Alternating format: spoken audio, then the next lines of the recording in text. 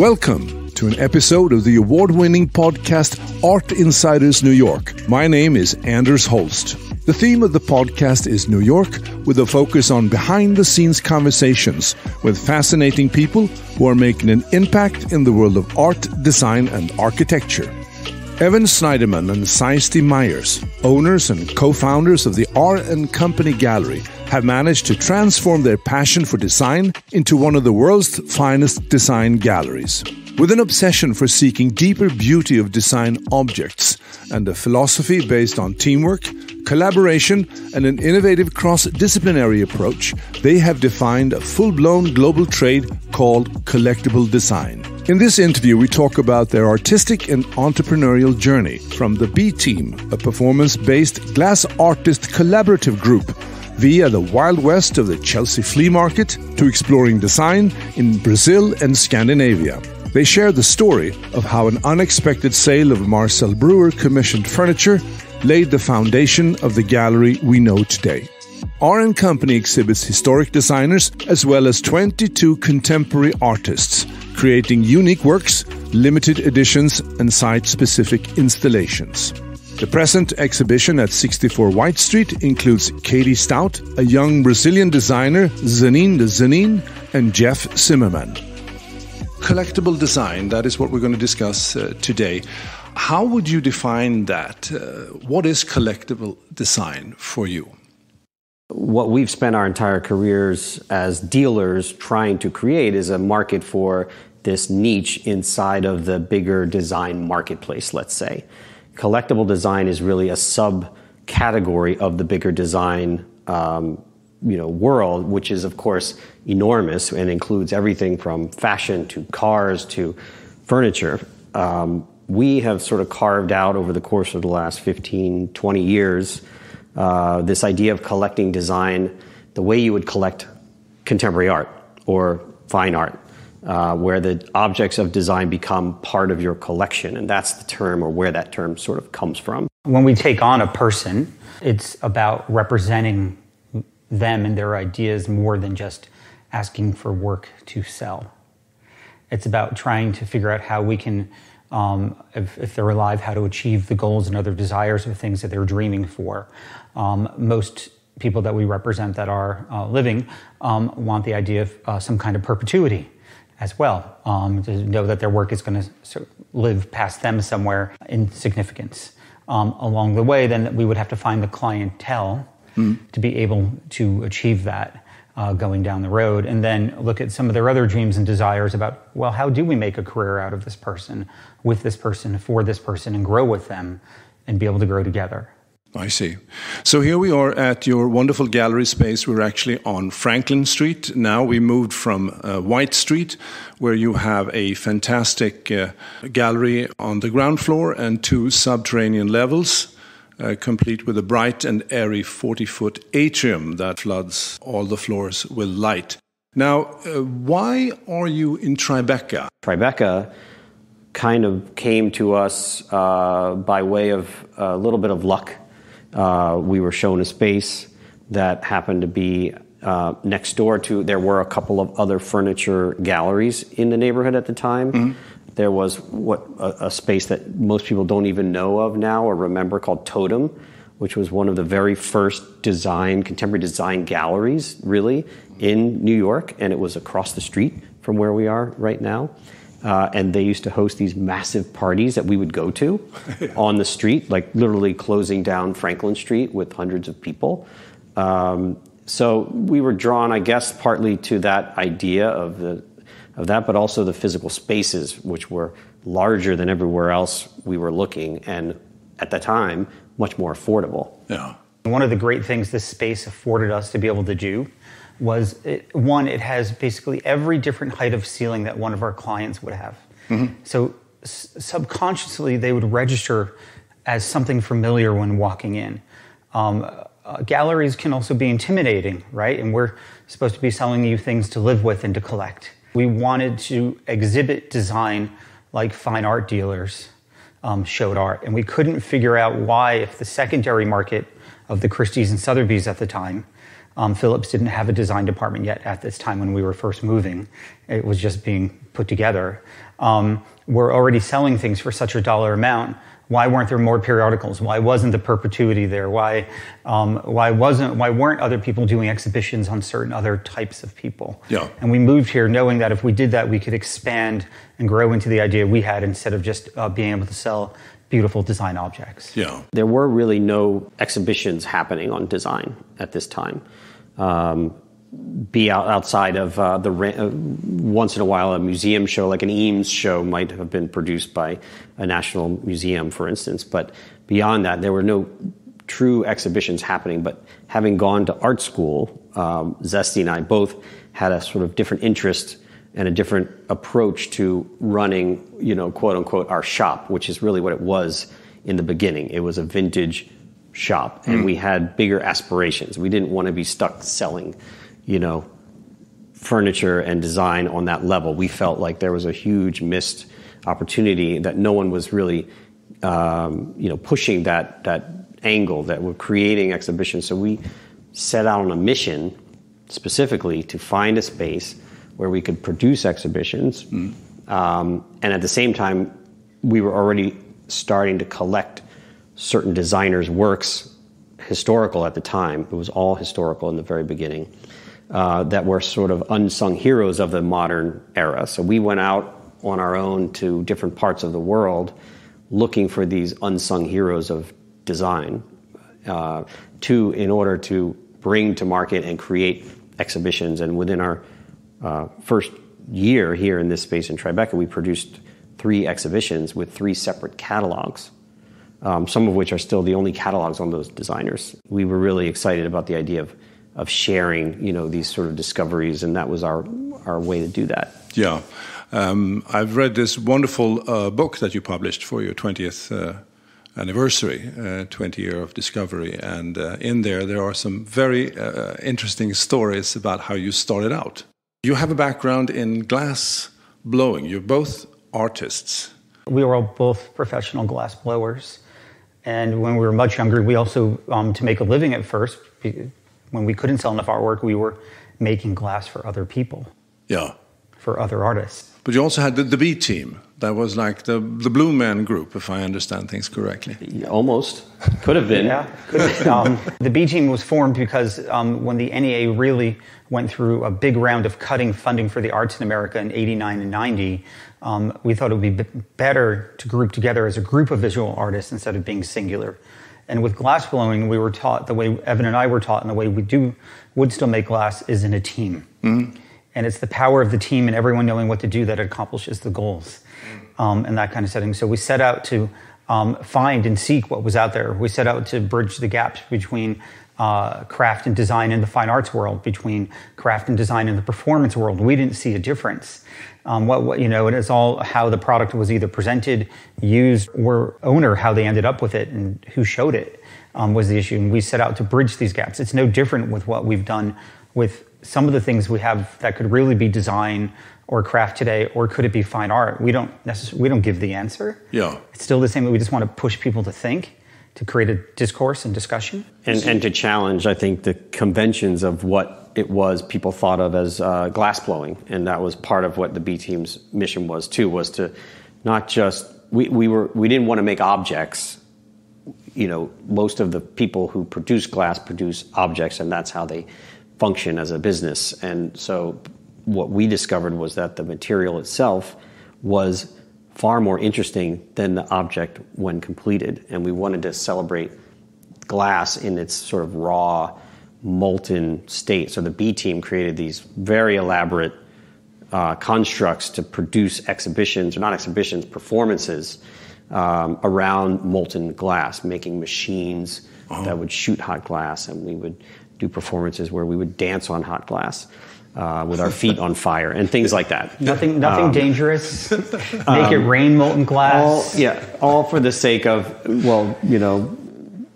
pushing the boundaries, but also having fun. Yeah. And I think in the end, that is the most important thing about still what we do today. We do it because we enjoy it and because it's constantly challenging us. We're never satisfied by where we get to in our business. We're always looking for how we can continue to sort of grow and change. Yeah. And since we were talking about a material of glass, the material is supposed to be limitless.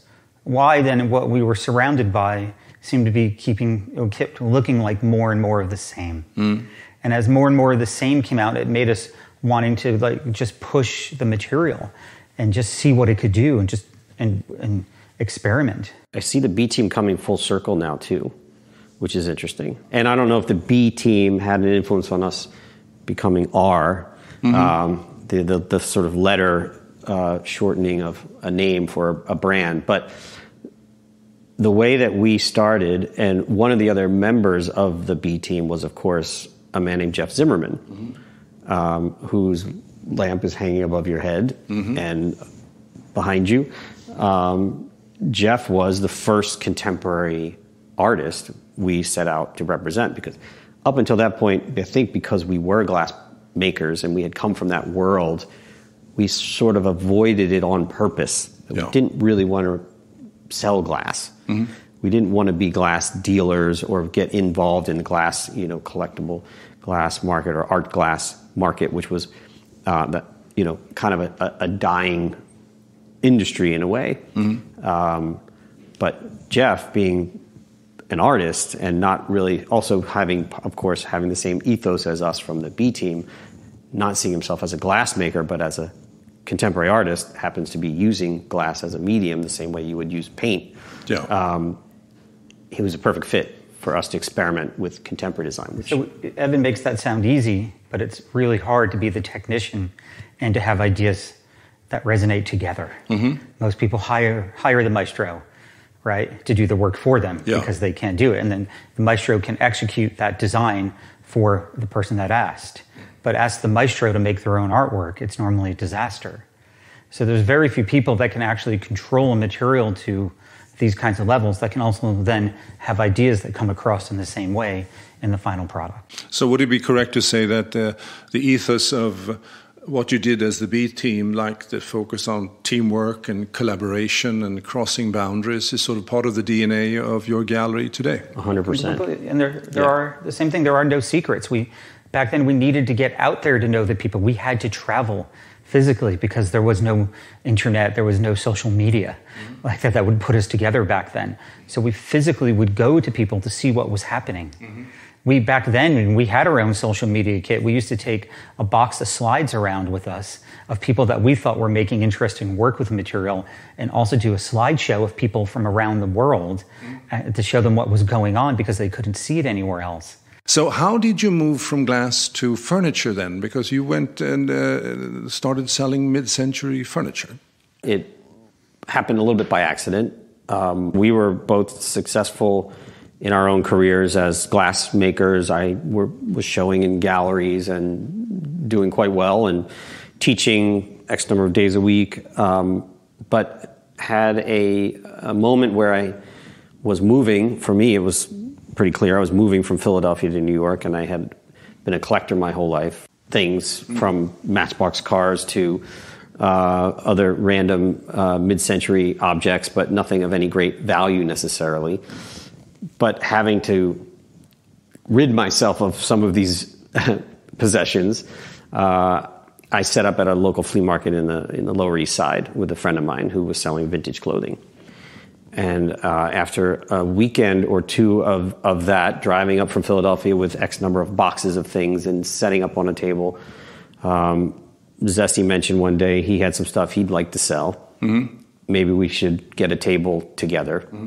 We rented a table there at that flea market. It was at 11th and A in the church parking lot.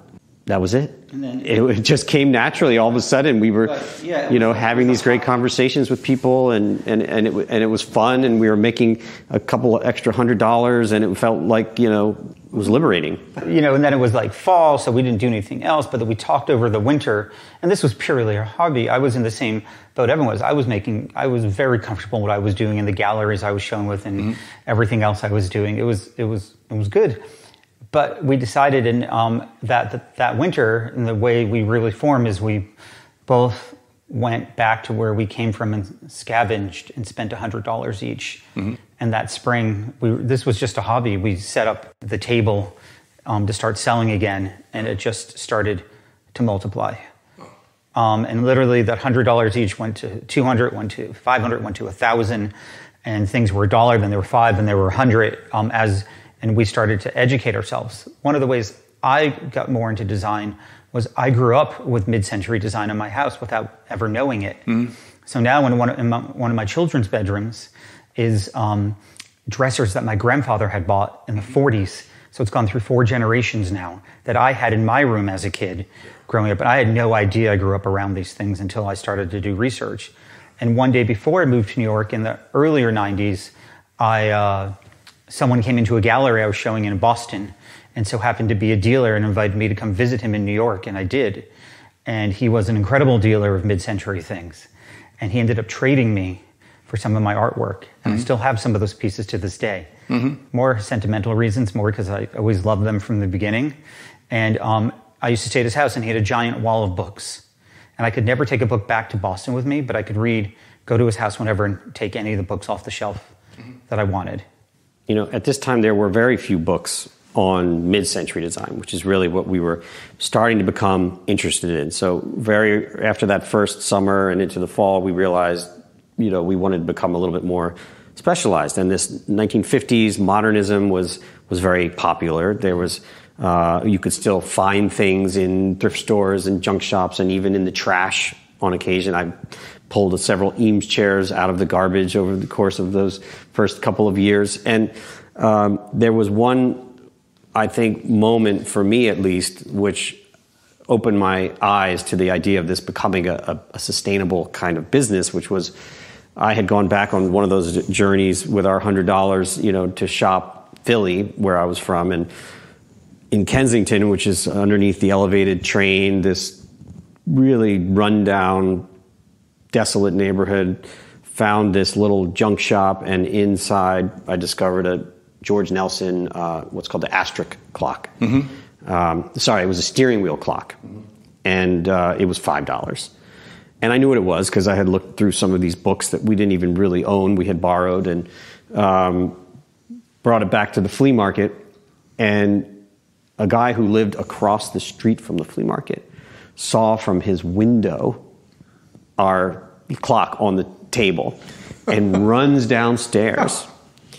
And, you know, how much is the clock? You know, we sold him this clock for $100. Yeah. And this was like, wow. This was like, holy smokes, we just sold this clock for $100. You know, this was a big deal. And we both went to deliver the clock. That's how big of a deal it was to the guy across the street. Delivery included. Turned out, you know, he was a furniture kind of picker, dealer on the next level up from where we were, obviously much further down. You know, he's been doing it for years. Said, well, you know, I have a couple things, maybe I'll give you guys to sell. So he started giving us a couple pieces to sell in the flea market, which we did, of course. And we still know him to this day. He was just at the gallery last week. That's incredible. Yeah, of course. And so, like, these bonds were really forged that way. Yeah. And, you know, I bought a machine age Art Deco floor lamp one day, and I had $300 that day to spend.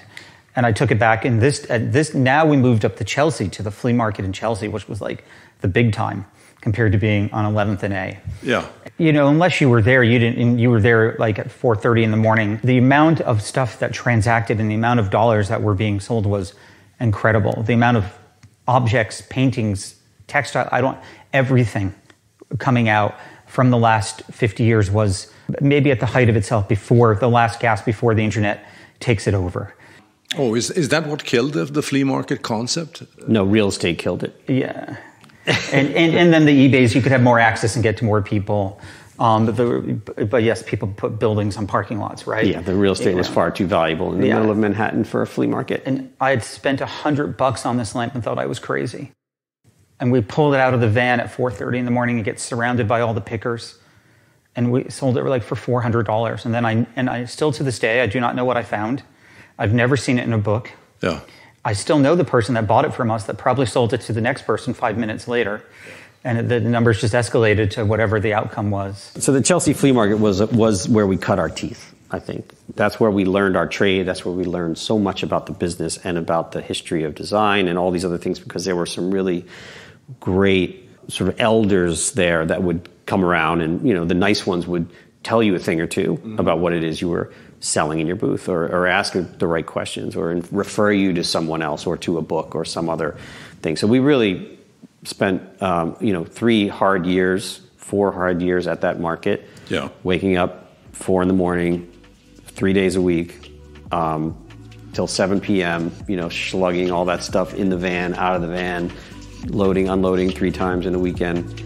But that's where we learned, what it is we do, and it also is where we made some of the most lasting friendships with some of the people we met there.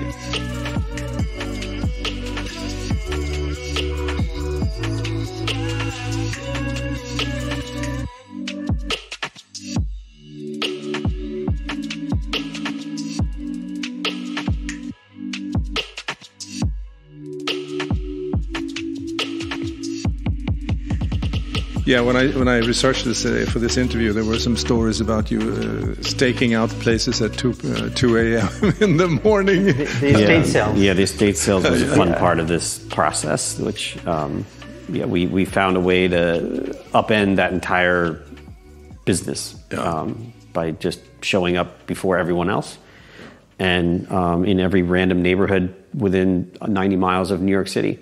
Neither Evan or I could have realized, by being in the Chelsea flea market, who actually was shopping there.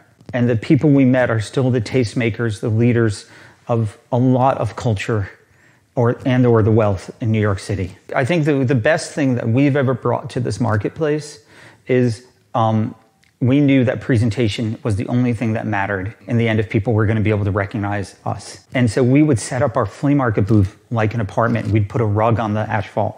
We would do other things. We would stack it up and make it look prettier than these other booths. And that's what got us to stick out. And the people that would come would be amazing. And then they all wanted to start to come to see everything we had in storage. Because they all thought we must have had tons of storage. And we were still just, taking every dollar we were getting, we were just now flipping into this thing at a rate that was just multiplying. I saw the quote here: Evan's obsession is to always have things in the right order. Did this influence you at the time? Yeah, I think that's where it started. But I've been that way since I was little. I mean, in my room when I was a kid, I had all my Matchbox cars lined up perfectly on the shelves, and all the pocket knives, and I displayed them all. Like, it's always been about display for me. And I think that also comes from going to art school and knowing how to present certain things, how to talk about things, and so using all those talents. But yeah, even at that early flea markets, we do these very elaborate, scenographies of this little 10 by 10 foot space. Or 20 foot by 20 foot space if we could afford a double booth. And that it's true, it did set us apart. We made a lot of friends, and we also made a bunch of enemies there. Because we were sort of, in a way, we weren't following the rules. The rules were you were a picker or you were a flea market person. Yeah. The two didn't really mix. We were both. Yeah, exactly. So we would pick the market and then sell at the market. And often falling in between where you could, because a lot of these dealers are there to pick things and then sell them to the dealers in Soho. And we were too expensive for them to pick from us, but still cheap enough for the dealers in Soho to buy from us. So we sort of cut out the middleman and made it our own niche again. And so that worked well for us. But it was probably the most competitive part of the market that ever will experience. You must be very nostalgic when you think back at that time in your life and all wish the there stories. Was more, have you ever thought about writing your memoirs about I wish that there was time? more photos. I wish someone would write the book, because there's some really unbelievable stories of that. Yeah, and time. the people and it's the people. Some of them we can't. It was everybody, and then the different sets of people then would start to stagger throughout the day, and it was the fabric of New York City, and it became excessively popular right when we did it right before the height of it was at probably its crescendo of the whole thing, and it was actually really fun and amazing, and we would buy stuff. We would buy stuff, and we would buy like big things, and and if we didn't sell big things, we wouldn't be able to put them back in the truck at the end of the day. We'd have to make 2 trips back and forth to Brooklyn then to be able to get it out of there, which never happened. And then we started to raise our prices, and then we knew we'd found something in a different way, and that's what gets us to open our first little place in Brooklyn that gets us to Tribeca. Yeah, but you're true entrepreneurs, because I read a story here about Marcel Breuer's first project where you bought something and you could buy it and then sell it under the provision that you didn't have to pay rent in the meantime, because then the deal would have been off, right? Well, yeah. That deal was the deal that made us, actually. That's why we're here. That's that one singular deal basically solidified our company, because we were at the flea market, and in Brooklyn we had the shop in Brooklyn. We were still doing the flea market because we couldn't sustain ourselves on just the market, and we were still doing the glass blowing. B Team was still at that point at its height. We were traveling to Japan, and we were doing so many different things. But I had a friend in Philly that I used to buy from, a picker, who called me one day, sent me a picture, maybe it was a Polaroid, I don't remember, of a chair by Marcel Breuer. And he had a chair for sale and a desk, and tells me the story. It's from Bryn Mawr College, Breuer's first public commission in America, 1934. He had sold a similar chair 10 years prior, or something like that, at auction, and sold for $10,000. And we had the record. We knew this was real. Which is like an enormous amount of money. It was the only time the chair had ever been seen, right? And it's a plywood chair, very simple chair, and it's dorm room chair. It's a dorm room furniture from this dormitory that Breuer designed for Bryn Mawr College, all women's college outside of Philadelphia. So we thought, okay, and he offers us this desk and chair for, I think it was $10,000. It was a lot of money, way more money than we had, obviously, at the time, to buy something.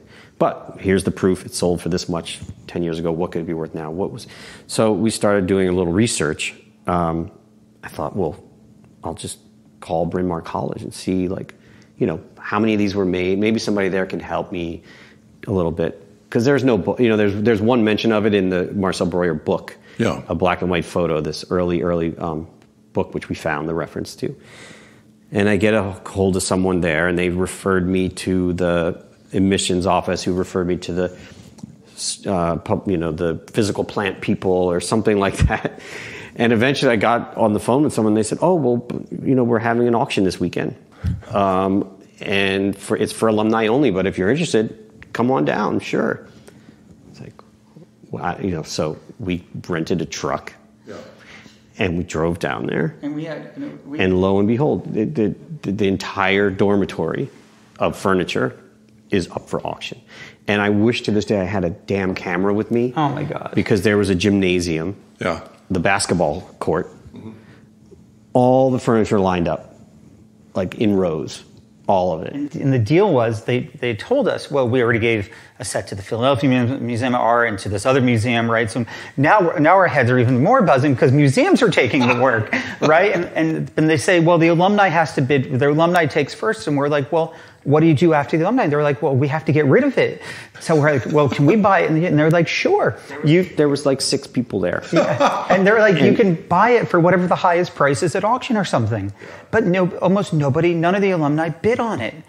And so we had taken all of the money we'd saved up to move to Manhattan from Brooklyn, all of it, which wasn't quite enough for the first and last security deposit. So wait, one step back from that is that we had found this space in Tribeca. This space that we're in now, yeah. And we had done a handshake deal with the owner, who said, I like you guys, you can have it, here's the deal, I need 6 months up front, and whatever the security deposit, all this stuff. We said we'll take it, but we didn't have a dime. We didn't have any. We had barely enough for like 1 month's rent to sign this contract. But then all this just sort of happened. This deal came up while we were in this negotiation with the landlord. So we take all of our money, all of it, and we buy all of the Breuer furniture. Yeah, and we get to pick out. We went and picked out the best pieces in the gymnasium one by one. Yeah. And we still couldn't fit it all in the truck because we were buying whole sets, because there was a dresser, a mirror, a bookcase, a chair, and a desk. And I don't know how many sets we ended up buying, 12, 15 sets. Yeah, full complete sets. And then we sold them off one by one. We sent one to Christie's, we sent one to Sotheby's, we sold one or two to a museum. We sold a set to a really great collector of ours. And And that money from those sales, we signed the contract on this space. That's so interesting, fascinating, actually. How should I say it? It seems like you had some kind of a blessing over this collaboration here, since everything went your way. Well, it's true, but the other underlying reality is, yes, there's luck at being in the right place at the right time, but also it's the idea of never accepting a no, or never being afraid to ask the question. Yeah. We could have easily just said, okay, well, let's buy this desk and chair for $10,000. But being curious and thoughtful enough to go a little deeper, to do a little bit more work, to do a little bit more research, that's what the difference is. I think it's so fascinating because you were selling furniture, but then you sort of took a deeper interest in what you were doing. You mentioned in some interview the craft of an object, the technology used in its creation, and the idea behind the design. You talk about deeper beauty that you were interested in, and of course the way you displayed your furniture, and you working with the history and the story of it. And then of course there was this international expansion where you traveled the world and bought books. The Brazilian adventure, for instance, I found incredibly interesting. Well, it was the same thing. This is all happening because before the internet, the only way for us to have knowledge was to buy, basically, and try to find these antiquarian books or pamphlets. And if we were going to have more clients, they were going to say, well, how do you know this is a such and such, if they didn't have a book themselves? So we just innocently started to buy books to do research. And it became the most important thing to us. And then we would sit around and have discussions like, oh, Alvar Aalto is the most famous person in Finland. Well, who was second, right? And it would just that instantly. We knew there had to be, and then we'd go and try to see if we could find something out. Well, if Oscar Niemeyer could build Utopia, because we were looking at a book on Oscar Niemeyer we bought, they wouldn't import all the design. They would have to have local talent that would rival the architecture of what we were seeing. And that's what led us to start to ask about, we just started to ask everybody if they had a connection to Brazil. And literally that's how it happened. We did ask someone that was American who was married to a Brazilian and was living here for half the year and living in Brazil for half the year, comes back about a year later and brings up a container of stuff that she could sell to us out of nowhere. And we didn't know what anything is. She didn't really know what most things were. And the same thing again, went and spent all the money that day with them, of what they had. And sure enough, we put the work out like in the middle of the gallery that we get upstairs here. And then as people started to come in, we started to ask them, do you know what this is? Do you know where it's from? And everybody was guessing from everywhere. Then we knew we'd stumbled upon something. They were interested in it. They liked it. They were instantly attracted. All the different types of tastemakers wanted it. It checked all the boxes in the same way our early exhibitions here did, where these were designers that most people in America had never heard of before, because Brazilian design was never exported, but yet it held up. It was equally as sophisticated and beautiful and well crafted and out of the most gorgeous, rare woods. So people were curious. And again, we didn't just settle on buying those pieces from those friends of ours. We got on a plane and we went to Brazil.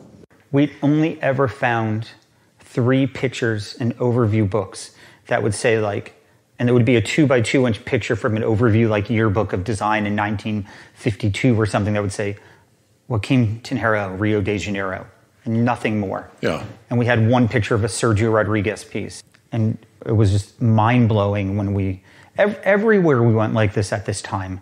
Every single thing we did, if it was more singular, or we had no idea that Brazil would be this fruitful. How could we have, right? We had no literature. We knew we needed to kind of set the record straight. I think that's partly why we go back to the books again and collecting books. And all this while we're collecting books everywhere we go. When we're in Finland, when we're in Scandinavia, when we're in Germany, when we're in Amsterdam, when we're in Brazil, we're going to those antique shops and bookstores and buying whatever catalogs we can find and bringing them back here and studying them. But at that time, there was such a freewheeling, market before the internet. This is still pre-internet or very, very early internet, where people could tell you whatever they wanted about a thing. Like this is attributed to Greta Grossman. And, is it really? How do you know that? I mean, I didn't see that in any books. So this was happening everywhere. So we set out to try to find the answer. Is it really Greta Grossman? Is it really what someone was telling us? And that was also how we were able to say, well, it is in fact, here it is, here's the proof, and this is why it's now what we're selling it for. And you hold these Brazilian designers as the top 5 designers of the 20th century, I read somewhere. Not quite that. I mean, they're really it's good. It's a very sensitive question, of course. Statement. Who said that? I don't know if that's the way the quote actually reads. But no, there's Joaquim Tenreiro, this is a Tenreiro chair that you're looking at. He was a master wood carver himself. And if we showed you his body of work, it's extreme and goes on for a good 30 years of these amazing, insane details, understanding the material, pushing the material. He actually carved the wood himself. He was a master carver. Most of the other people we recognize in the industry were either architects or designers. They weren't the carvers themselves. And so so then it begs the question, well, why didn't the rest of the world know about him? Right? Because that's what you'd want to find out. Like, how come? And what we learned from doing the research in the same way that we would do it anywhere else is it was against the law to export from Brazil. That's why we had no pictures in these books. So during military rule and dictatorship, it was illegal. As Brazil changes in the later 80s, then everything opened up, but you still couldn't obtain an export license. That's why the work never came out. The world needs Brazil. Brazil never needed the world.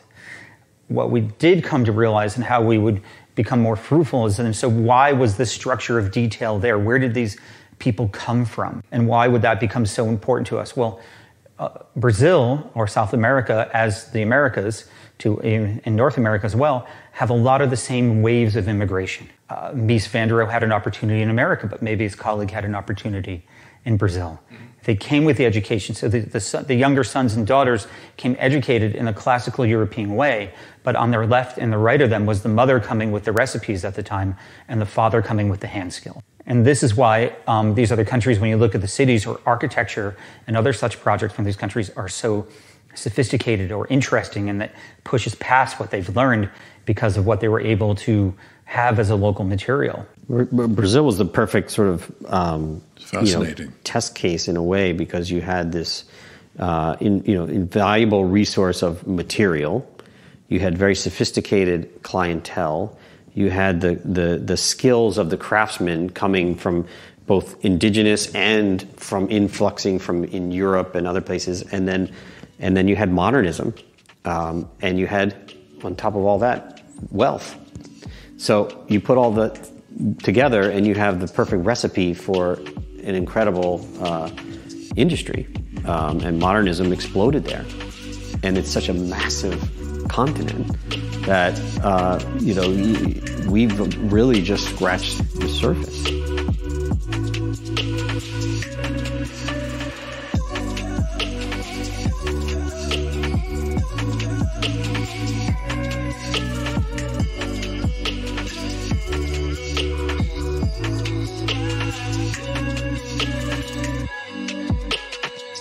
How did the Scandinavian arm of your business develop? You had a Swedish partner. I read somewhere that you had a 40-foot container with Scandinavian furniture for under $10,000.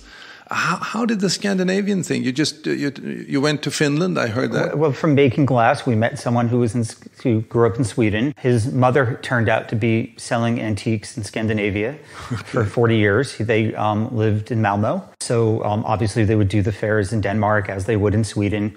And we would take the ferry across, which was awesome, being able to take the ferry back and forth, as it seems like you know all too well. And we would just go there, and this is where we would do the same thing. We would go to the ants, or in England, the Salvation Armies, and we would have to sometimes pick or choose. Do you want to take the Hans Wegner or the Finuel or the Janne Jakobsen? Because we would run out of space when we first started to do it. And then we would look at it, and these things were just there. In the same way, we would read the classified papers, the blue paper, I think it was called in Denmark at the time, and people would be selling have to deaccession all the Paul Hennison lamps from this corporate headquarters, and they would have 40 Paul Hennison lamps that we would go and buy. Yeah. And things like this would just keep happening the same way. It was that right moment of time.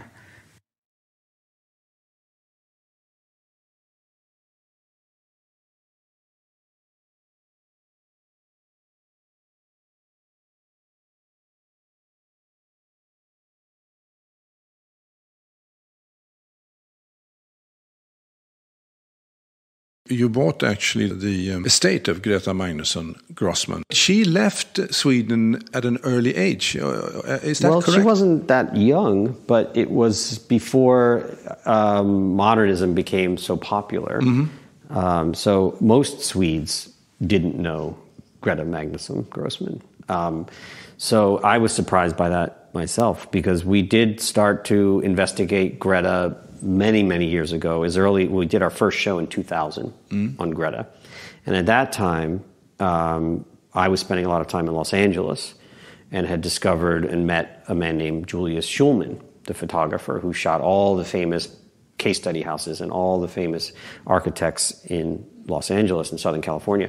And at that time, I had been interested in Greta Grossman because another dealer had been showing her work here, and I had never heard of her in the same way, and I was fascinated by the work, and we were fascinated by the work, and I started asking questions around LA, and was introduced to Julie Schulman, who introduced me to an architect named Pierre Koenig, one of the most famous architects of the Case Study House program. And at this time, I didn't know, no one knew if Greta was even alive or dead, but I heard she had this house up in the hills.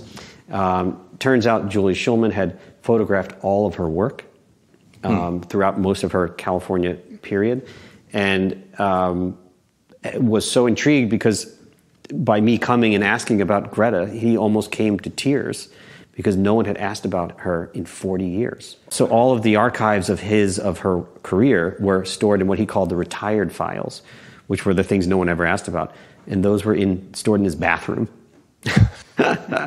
So I started going out there regularly and digging through all his archives and going through all these things. And that's what prompted us to do this first exhibition in 2000, was using all of the material we got from Schulman, all those original photos. And up till that point, no one had ever even seen these images of her architecture.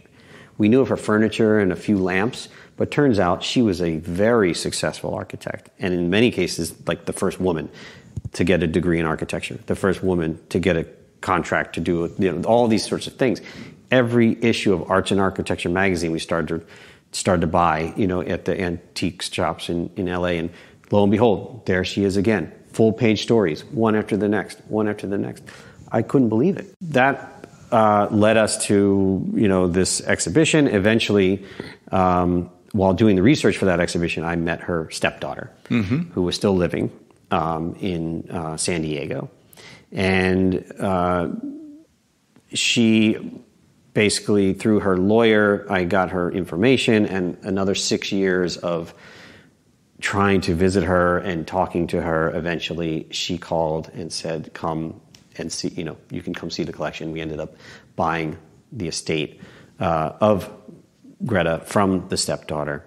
And that's when the entire bigger story unfolds of Greta's career. Because up to that point, we didn't really know her time in Sweden and all the other great success she had there.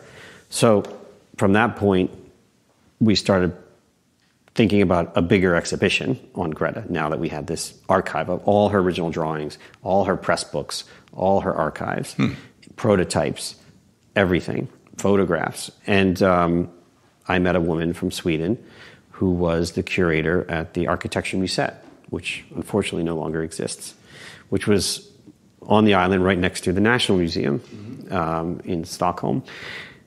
We ended up working together and producing this exhibition in 2010 called Greta Magnusson Grossman, A Car and Some Shorts. And we opened in Stockholm this massive exhibition, which took 2 to 3 years to organize. And lo and behold, the Swedes had never even heard of her. No. I was shocked, except for outside of a few curators. Someone from the National Museum had, because she had done a show there in the 1930s, they had a little entry in a book somewhere about her, but they didn't know anything. That's incredible. And it was a real eye-opener. Coming back to the term collectible design, you mentioned in some of the articles that I read that there was a tipping point in 2004 in Miami, where there was an exhibition of design where the art collecting came into the design area. Can you explain that a little bit, how that tipping point happened? Art Basel had moved to Miami for its first iteration in 2003 or 4. We knew of a man named Craig Robbins, who we didn't know so well, and Evan still has a copy of the letter saying, we think you should do a design fair because this is going to really happen, and you own the design district kind of thing. And Craig invited us down there to create what became Design Miami.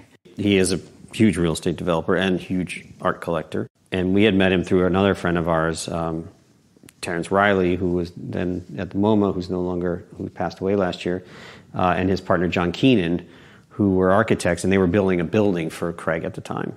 In the design district. We had done a Paul Kierholm exhibition here in the gallery with John Keenan, and that's how we sort of got to know. So he had recommended us or introduced us to Craig. He was doing Craig's apartment, our house at the time, too. And he said, you guys should meet Craig. Craig owns these buildings in Miami and, is into design and into art.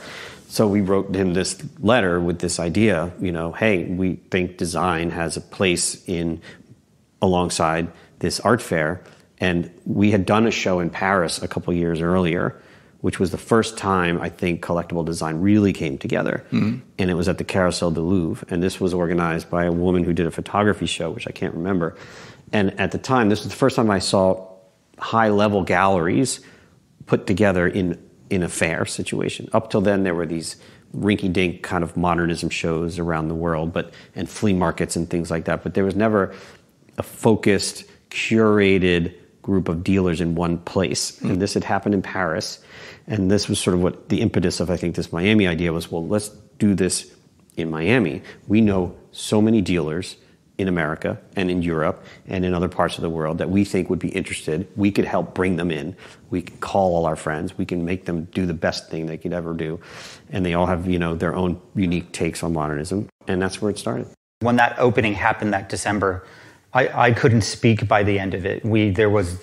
I'd never lost my voice before. We must have had tens of thousands of people had passed our booths. We didn't sell a single thing. We sold 0 and knew we'd found the moment. Yeah, we didn't sell one single thing that first year. But you knew. We knew. That the tidal wave had a sort of... There was an energy there. There was something that was, different. We knew this was going to blow up to something we couldn't imagine, and sure enough, as the next year or two goes on, our whole industry it takes off as collectible design. It takes off that the art collectors want in on this. They want to put something more interesting to look at their art with, or sit around, or have the illuminated sculpture above their head that helps the place instead of challenges the dwelling. I also see that this is where contemporary design starts to come into play. So there were contemporary galleries prior to that, probably, but this was the first time people saw, this idea of like limited edition contemporary pieces being done by designers that were specialized. Like the Ron Arad and the Mark Newsons of the time, they were the height of the market. Right. Studio Job was the younger coming up at the time. You had these British companies. It was mostly European. Mm-hmm. There was not an American gallery really representing contemporary so much. This is a very European thing because this is what Europe knows, the idea of the designer and the craftsman as being two separate worlds. America, that worked very differently. But that, people start to pay attention. This is Zaha Hadid's moment, where Zaha Hadid starts to come to these events with these pieces of furniture that were editions that were $100,000 and sold out. No one had ever heard of such a thing. And all of a sudden, the wheels start to turn. That really was, I think, that's the tipping point, or the first tipping point. I think there's several more to come. You mentioned in the beginning of this conversation that you are working with artists, contemporary artists. Did that come out of the Miami experience, or was that some parallel track that was always there to some extent? Pushed us to do more. I mean, we were already showing Jeff Zimmerman's work, and we showed Jeff Zimmerman at the first Design Miami as well. When he came to us and said, oh, can you guys show my artwork? And we did, and he dropped some stuff off, and we put it in the window.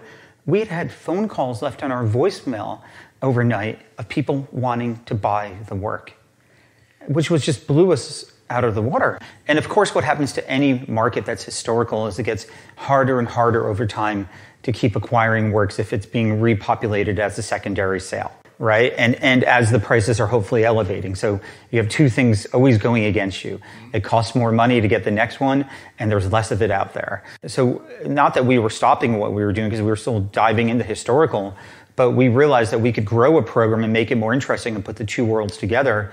And could we get our clientele to take the journey with us? But at first we didn't even really, I think, believe it ourselves because we were looking to other partnerships and other galleries to maybe validate what we were trying to do. So, for instance, we set up, Jeff had his first real big exhibition with Emmanuel Perrotin in Paris. And that was like the first time people had seen his work outside of being a glass object, but as a sculpture. We then did a similar exhibition with the Sean Kelly Gallery with Jeff Zimmerman.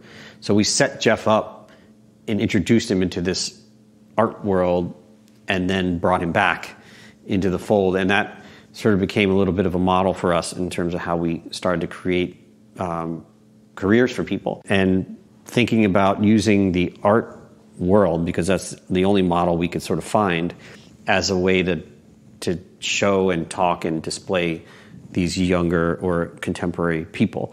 Essentially taking what was a functional object, but then displaying it as a work of art. That's what we did, and that's what we still do today.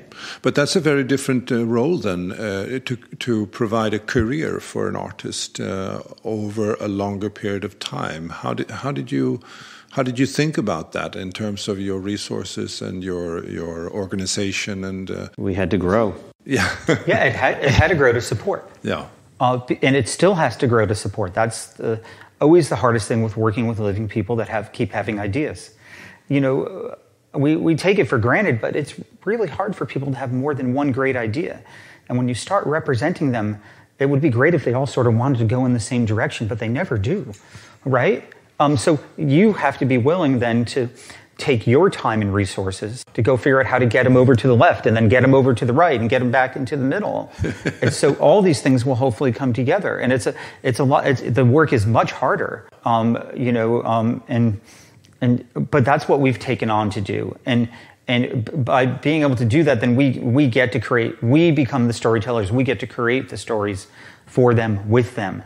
We have a level of responsibility, and because we've talked about presentation in the same way as we take on these responsibilities is also how we deliver it to the client, to the other parts of the public that are just as important. The enthusiast plays a huge role here that people underestimate to get us to the client, to create the fan base, and to the artist himself or designer who is our client in this case. That time we used to spend traveling to Brazil or to Europe or to other parts of the world to discover things is now spent traveling to artist studios and talking to them about their work and still discovering things. So it's just a shift, and now we're still, of course, continuing in our work in the historical realm, but more and more we're finding that the time does get eaten up with the contemporary programs because it does take a lot more manpower, it takes a lot more time, it takes a lot more effort than buying something and selling it. Now you're actually trying to build something, and you have to communicate with a living artist, and you have their desires and their needs that you have to fulfill as much as you have to fulfill your own. One of the things we uniquely do that most of the design galleries in the world don't do is, one, we have a historical and contemporary program, which almost nobody else does. But on top of that, we're not nationalistic and we're not stylistic. We represent design now from 5 different continents on purpose, so we can storytell in a bigger way and I mentioned it before with the idea of how things migrated. How did these synergies happen and why? I was thinking about the dynamic between the two of you. Who does what in this partnership? I mean, we've worked together for almost 30 years now, I guess, or more than 30, which is hard to believe. And, like any partnership, there's highs and lows, and we've been through tough times and good times, and we've made it through pandemics and 2001 and recessions and all these sorts of things. But over the course of all this time, we have managed to sort of find our own specialties within the business and found the things that we're each good at individually, but also learning to take a lot of chances. And in the end, we don't always see things eye to eye, but when we get to at the end of the day, we have the same goals, and we have the same ethic, and we have the same sort of vision. Our visions have always seemed to align, even when we're the furthest apart on ideas of how something might or should be or run. It sort of is shocking sometimes to me that when we come back to it without even speaking to one another, we somehow arrive at the same place. So what is that constant then? It's the same as the B team. It's pushing people of how to see, being able to give back at the same time that you take, and being able to keep creating the next, and to keep carrying out as people value what we've already done. We built White Street in a way because we wanted to challenge the conventions that retail has to exist in the 21st century, especially in a city like New York. And it's so important that people get together and go and discover. So that, for us, is a space to discover. That is our masterwork. That is our palace. That's our castle. Mm-hmm. We don't need more than that. And there we can get people to dream, and we can present in a way that becomes incredible.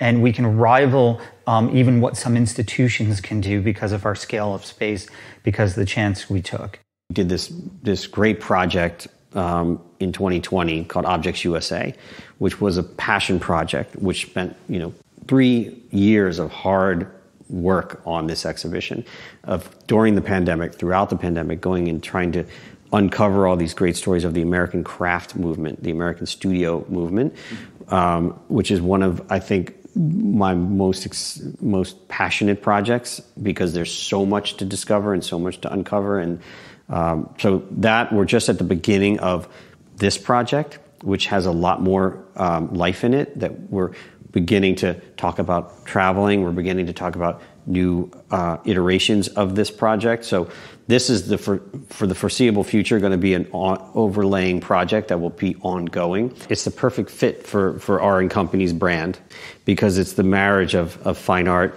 and design, or fine art and craft, however you want to define it. Listeners can go and see your favorite designers on exhibition at the White Street right now. With Katie Stout, Zanine de Zanine, and Jeff Zimmerman. Zanine de Zanine, for the young Brazilian having his first show with us. Through April 22nd. Through April 22nd. And what happens after that? Well, we have our spring roster. We have a series of exhibitions opening April 28th. We're opening the first solo show of Serban Ionescu, who's a Romanian-born architect and furniture designer, who's taking over what we call the Air Gallery, building a 22-foot-tall steel architectural folly within the gallery, which is pretty incredible.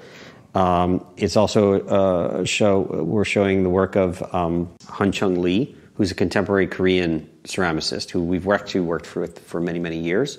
But Han Chung has not had an exhibition with us for 8 or close to 10 years. He has recently moved to Los Angeles, and we built this entire studio there with him, and we're building this incredible exhibition together.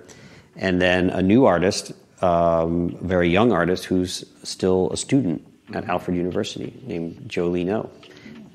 So 3 very different artists, 3 very different parts of their careers. Actually, it's the sort of early, mid, and established artists. So this is very exciting for us, this group of exhibitions. Summer, we have 3 or 4 exhibitions planned outside of the gallery. And then in the fall, we have another one of our major artists, Rogan Gregory, opening in the gallery. This will be his 2nd or 3rd show with us.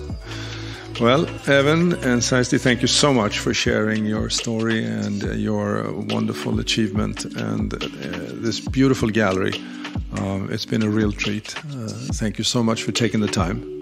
Thank you. And, Thank you. I wish that all our listeners could come and visit your exhibition. It's 64 White Street in Tribeca. Yes. Thank you so much. Thank you. This was really fun. Thank you. This is Art Insiders New York, and my name is Anders Holst. If you enjoyed this episode and have family and friends who love New York and are passionate about the world of art, design, and architecture, please spread the word by following us on artinsidersnewyork.com or liking us on our Facebook page, Art Insiders New York, where we publish newsworthy material all the time. It's very much appreciated. Thank you. This episode was produced by UOM LLC, copyright 2022.